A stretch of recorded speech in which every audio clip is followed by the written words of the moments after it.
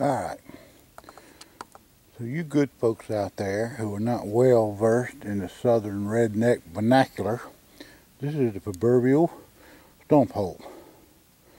Well, so what you say? A stump hole's a stump hole's a stump hole. I beg to differ.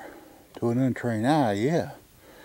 But to southern folks who especially know anything about corn liquor, revenuers, and moonshiners, this is a historical site.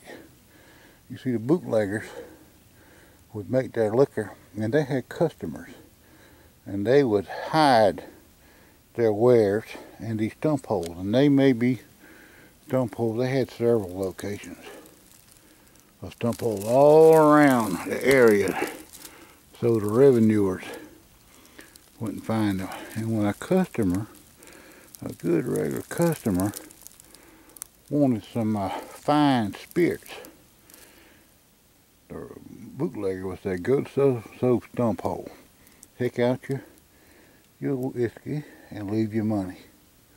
And that's what he did. Henceforth, Stumphole Liquor.